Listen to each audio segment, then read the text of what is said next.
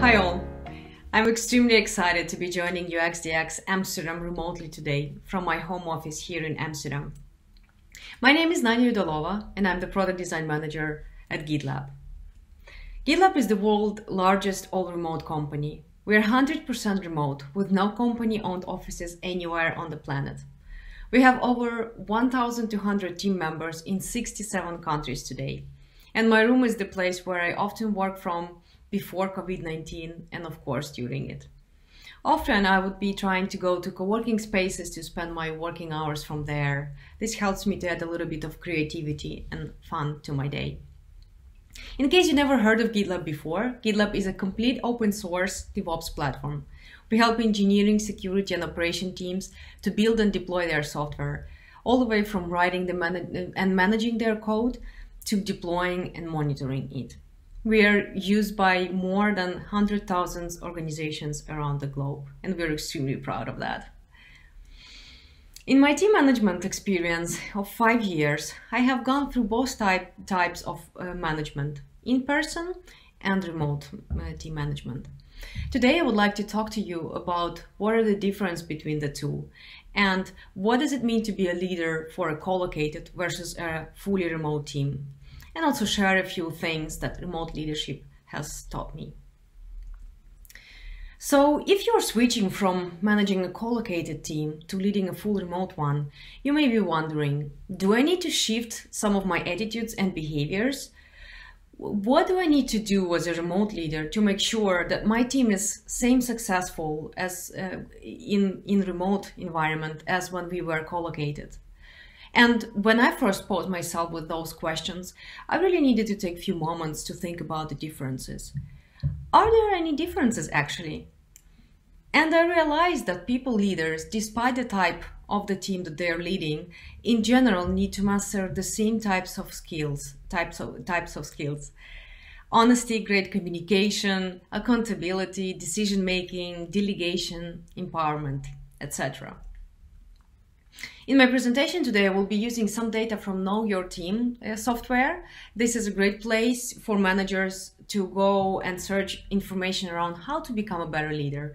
Check out some of the research that they're doing around the remote management and in-person management as well. So Know Your Team have run a study with almost 300 remote managers and employees to learn about the remote management and its difference from the in-person management. What they found was that most of people who work in both remote and co-located environments found those two only to be moderately different. 59% of people said that. So here's my question. Are those leaders who work in-person team a world apart from the remote team managers? And my answer here would be no. However, there are certain things that remote leaders need to deliberately focus on, and there are some things that you cannot survive as a remote manager without doing those. These days, there is tons of information about how to transform to remote work and make the best out of it, of course, due to the COVID-19 situation. So I will not spend too much time on giving tips around this topic during today's talk.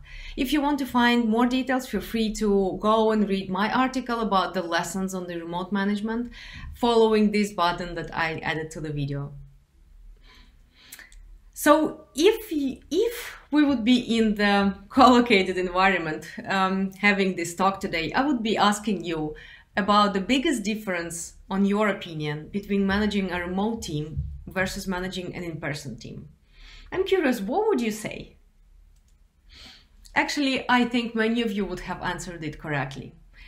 It is, of course, communication. 30% of surveyed managers by knowyourteam.com said how people communicate with each other on the team is the biggest difference between remote and in-person team management. And it is also one of the top 3 biggest challenges to overcome. For most managers who are used to operate in co-located teams, it can be really hard to adopt to other ways of communication from what they're used to. In a co-located office, for example, when you have a question, your instinct is to go and talk to someone about it, and definitely not to write it out. When you have a new project to kick off, you would hold an in-person meeting. However, in the remote teams, you cannot do that. You cannot have in-person meetings or, just walking to somebody's desk to talk about this. You need to write it out. But how do you write efficiently? And how should you use Slack? Should you use it all the time? How quickly your colleagues should respond to your messages? And how would you communicate something less concrete, like values and team mission? And what about when you need to deliver some tough message or hard news to your team? According to the survey that I mentioned earlier, communicating effectively without in-person cues is the second hardest part of the remote manager's job. 15% of remote managers said this. Number one challenge, though, seemed to be building trust and rapport across the team. It is what managers should prioritize and something that new managers most frequently overlook. 33% of remote managers said this, by the way. And managing individual performance while not being in person is the third most popular response as the hardest part of the remote manager's job. 8% of remote managers answered this. So what can help us here, and how do we deal with that at GitLab? Of course, tools come to help, and in its core, remote communication is around documentation, calls, videos, and chats. It's about delivering a message or series of messages in a way that does not necessarily require the recipients to be available at the same time. In some cases, even to be awake at the same time when talking about different time zones. If your organization has no standardized methods of documentation, you have to establish that first. Otherwise, your team will be left to determine their own ways to communicate, and they will create a lot of textual noise that's really hard to figure out. A common frustration in a large organization is the chaotic splintering of communication. So projects frequently end up being spread across emails, chats, text messages, unrecorded meetings, Google Docs, etc. At GitLab, we have only one destination where all the product-related information is stored in, and this is GitLab as the product. We store all feature requirements, epic information, milestone goals, all is there in the GitLab as a product. For business conversation, team check-ins, and other calls, we use video conferencing like software like Zoom. We always record those meetings for those who cannot be present, so they can be watching the meetings after the fact and not missing anything out.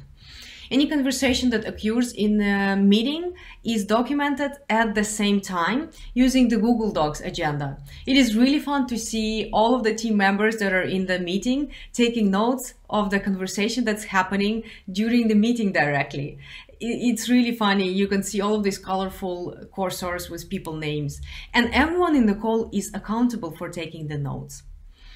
Also, team and one-on-one conversations are happening in Slack. We have lots of channels for that. And again, if there is anything useful that was mentioned there, we always port it back to the GitLab as the single source of truth.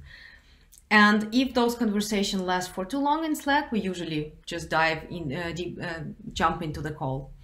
For team cohesiveness, building trust and having fun purposes, we use video calls as it helps to make it more personal and fun. There is some other tools that we use in GitLab here on the screen, so feel free to go over those. But what are some of the lessons that remote management have taught me personally? And how do I learn to overcome those three previously mentioned challenges for the remote managers? Here are a couple of lessons that I would like to share with you today. The first lesson is practicing empathy. Since you have switched to the remote work during the pandemic, have you ever found yourself in a place when you have sent a message to a colleague or your direct report, and after some time of not getting any response, you started to get worried? And if you're a manager, you would be thinking, is your direct report even working? Is he or she taking a nap, playing games? Why are they not responding?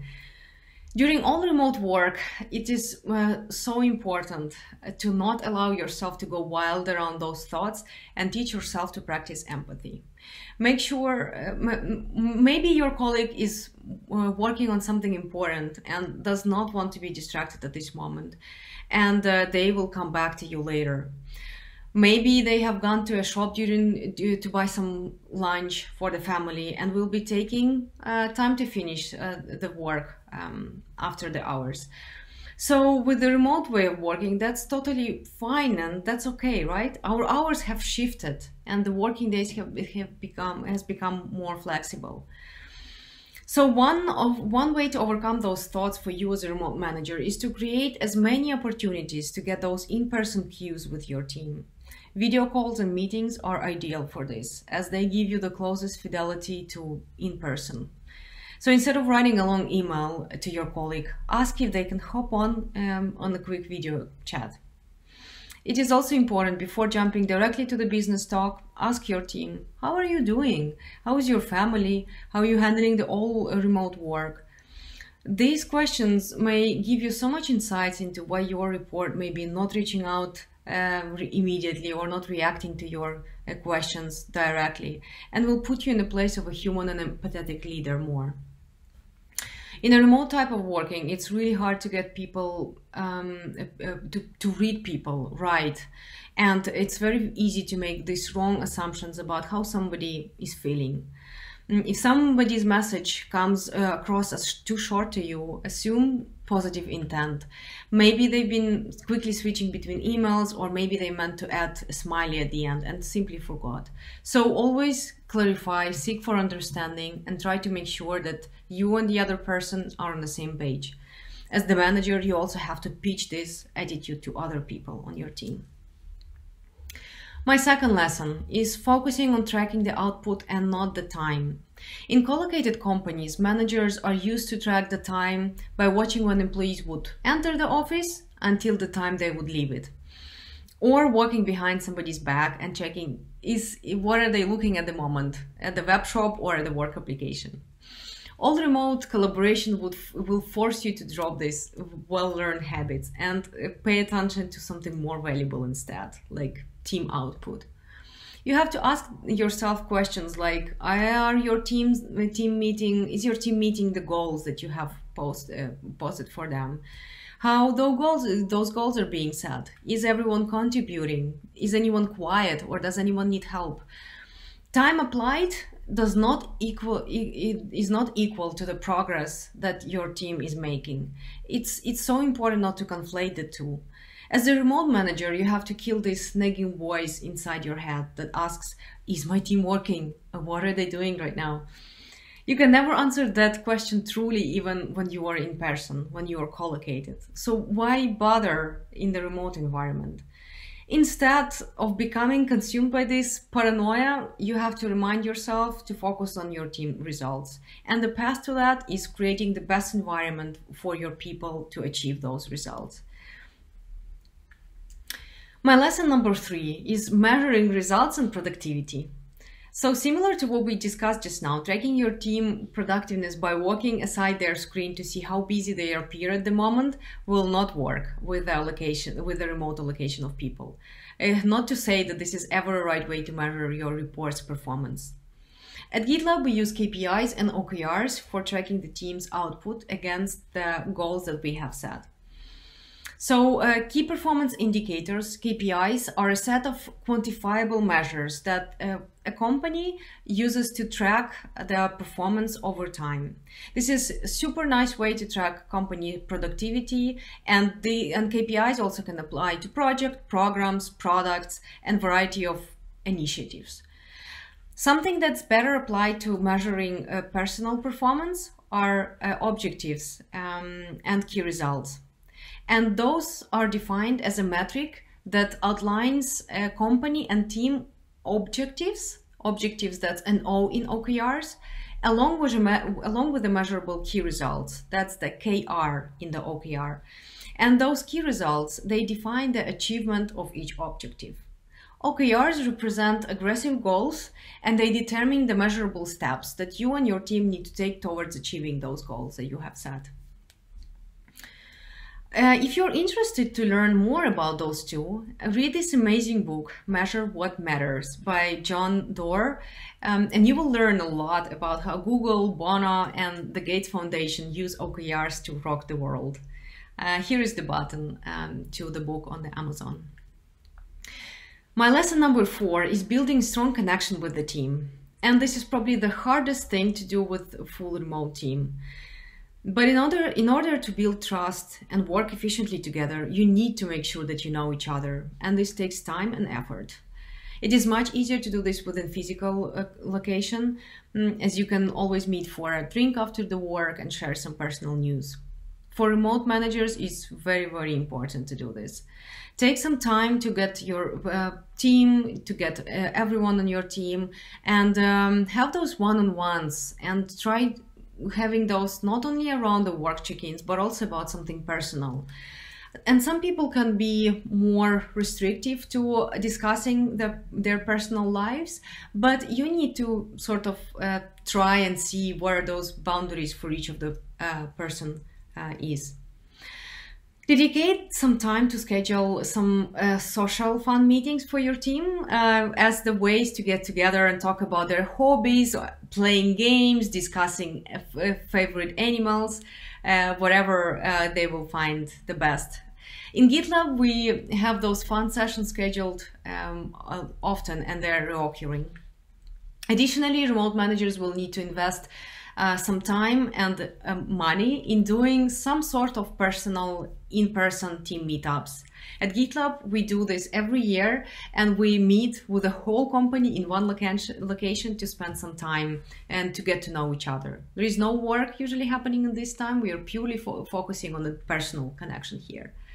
Here is an example of a group social call at GitLab where we had a hot dog theme.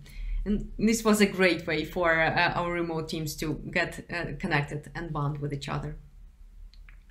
So my lesson number 5 is about effective collaboration.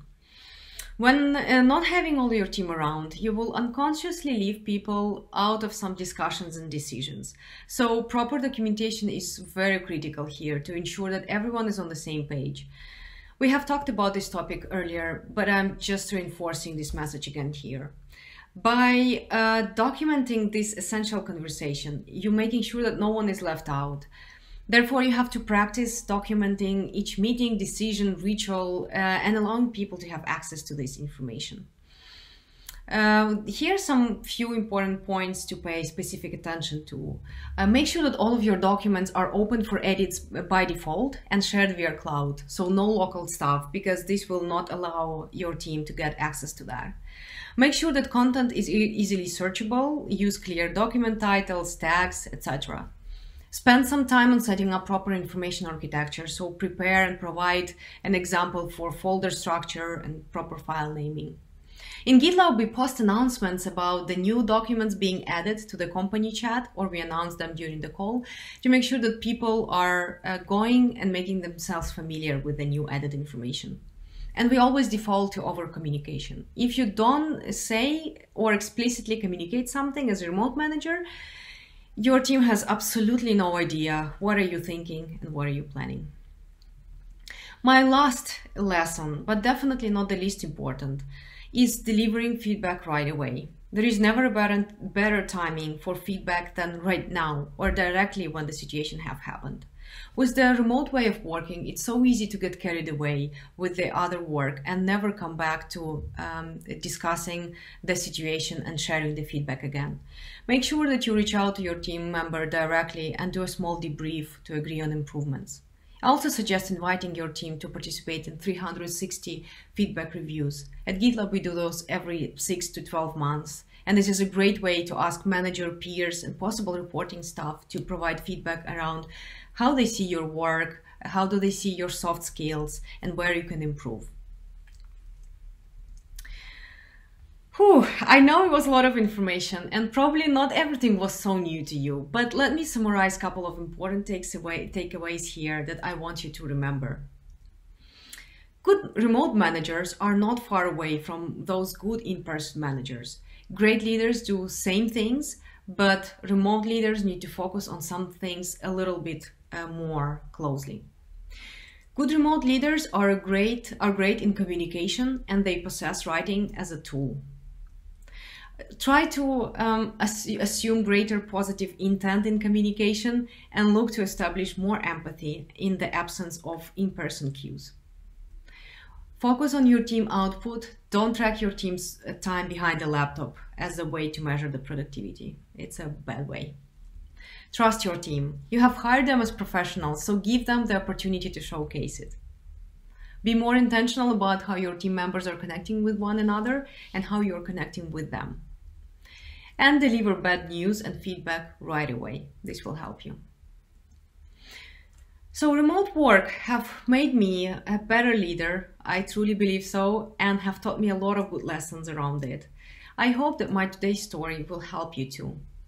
I will leave you with some good resources about the remote management and leadership. Some of them I mentioned during today's presentation. But also feel free to connect with me on social media and don't hesitate to reach out with any questions. Thank you.